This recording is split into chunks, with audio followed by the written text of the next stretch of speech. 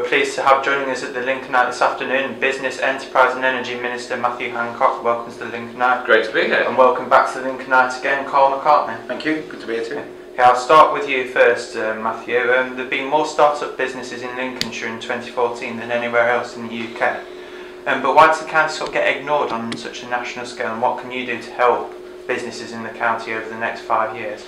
Well, I'm here in order to listen to businesses from across the town, and this is what it's all about, making sure that you come to important cities like Lincoln, listen to what's needed, and then we can take that into action in the next 5 years. So I've been going around the whole country as the business minister, visiting 100 businesses in 100 days and asking each one of them the question, what can we do to make it easier for you to do business, to grow, to create the jobs that everybody wants to see? And that's what I've been doing here today with Karl. And what have you heard back from businesses? Well, there's some big national issues, like the fact that the employment allowance, the fact you don't pay national insurance on the first £2,000 means that people have been able to take on apprentices where they haven't been able to in the past. That was good news. But also things that need to be tackled, like business rates, and the fact that we're having a review next year of business rates, I think is important and going to be important for Lincoln. That was especially important up at Bailgate, talking to the independent retailers where we've been up there for a short while before we came down here to do the interview. And obviously Matt was talking to various different business owners and operators up on the Bailgate, and that was one of the main issues, along with signage and the usual issues that I've been talking to the City Council about for a while now. And what will you do to champion businesses in Lincoln over the next 5 years if you're re-elected? Well, obviously when I'm re-elected I'll be doing exactly the same as I've done for the previous 5 years, which is making sure that I'm an effective voice for the small businesses and the independent retailers who are up on Bailgate with both City Council and Lincoln Big and the County Council. And let's move back on small businesses again. Do you think they should be forced to pay the living wage? In Lincoln, 20% of workers are not paid the living wage in the city, and that's according to statistics from the Office for National Statistics. What are your thoughts on that? Well, I think absolutely they should pay the living wage when they can, and obviously abide by the minimum wage. I'm a very strong supporter of the minimum wage, but we've also got to balance the need to ensure jobs can be created. You know, unemployment is down sharply in Lincoln over the last 5 years. That is great news for everybody who's got a job, who wasn't before able to provide for their family and to have the self-reliance and the dignity that comes with a job. This is good news locally, and it's part of a broader national picture. So you've got to make sure that you keep those jobs coming. So where people can pay the living wage, great, and we are supporting businesses to be able to do that. But if you made it obligatory, then you'd effectively be hiking the minimum wage by a significant amount, and that minimum wage is set to try to have the highest reasonable level consistent with not harming job prospects. And you know, we've had a very strong jobs recovery and we want to see that continue. So with job creation then, you talk about sort of the living wage and sort of how it's an ideal, you'd like businesses to pay that, but if they can't afford to, then they shouldn't have to. In terms of job creation then, are the jobs that the Conservatives are looking at creating, are they ones which pay higher than the living wage, or are they ones which are lower than the living wage? Yeah, well, if you look at the jobs that have been created, it's not the government that creates jobs, it's enterprise, it's people who create jobs. And the 80% of the jobs that have been created are full-time jobs, and 3/4 of them are skilled jobs. So you know, the jobs recovery has been good news for those who've got those jobs, but clearly we've got to keep that on track, and I don't want to put that at risk.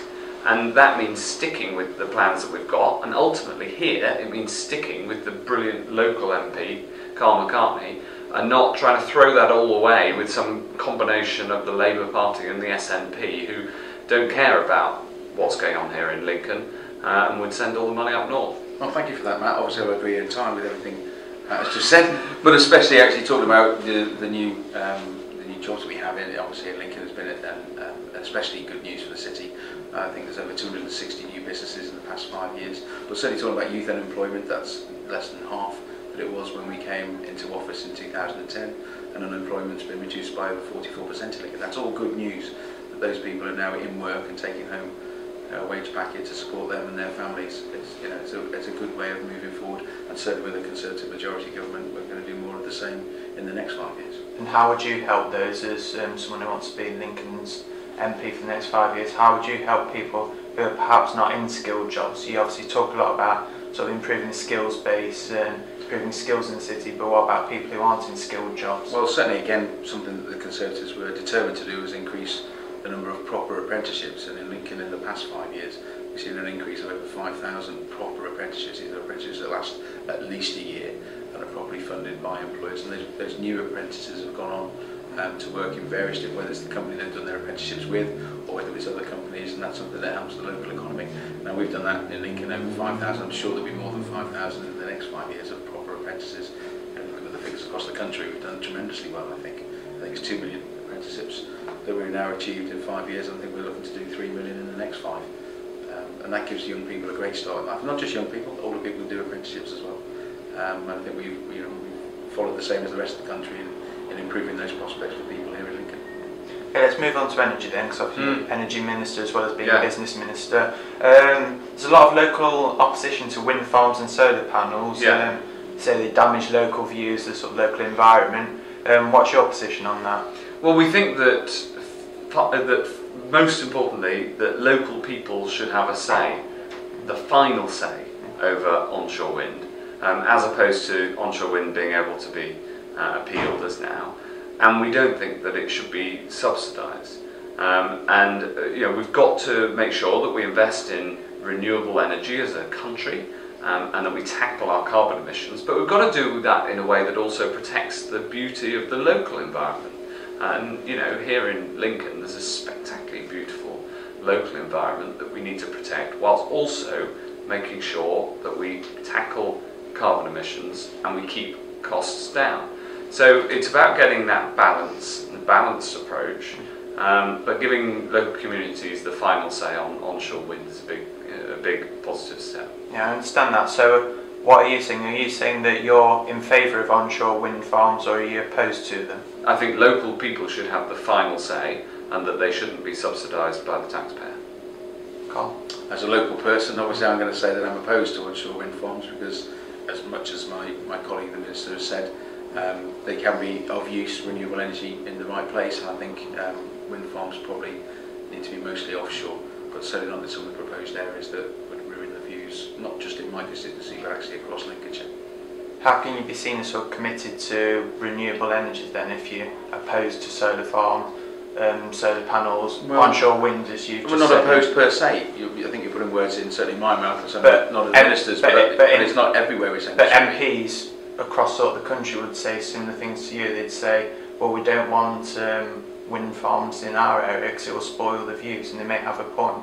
But how will we tackle renewable energy? I don't think you or anybody else will be proposing that we stick wind farms in any areas within the Lincoln constituency, because it's quite an urban constituency. But actually, if you talk to the surrounding MPs, I think they'd be, if you like, singing from the same hymn sheet as me and the Lincolnshire County Council, which is there's a right place and area for wind farms. We don't think that is onshore in Lincolnshire. There are plenty of areas offshore that I think would be very good areas for wind farms to be. And we already have them. There's no reason for doing the same elsewhere offshore. So I'd add to that, I'd say firstly we're a global leader in offshore wind, and we have a very long coastline, which includes some quite flat, shallow sea, which makes it possible to have a lot of offshore wind. Also, in the right place, I'm a strong supporter of solar, which can be much less intrusive to the local environment, and the costs of solar are coming down sharply. In fact, the latest auction of subsidies showed that solar was cheaper than onshore wind. There are 1 million people now across the country who live in houses that have got solar panels on their roofs, and increasing numbers of commercial properties do as well. So it's about tackling these long-term problems in a way that keeps the support of local people, and also does so in a way that doesn't cost the earth and add unreasonably to bills. Matthew Hancock, Karl McCartney, thank you both for your time. Thank you very much.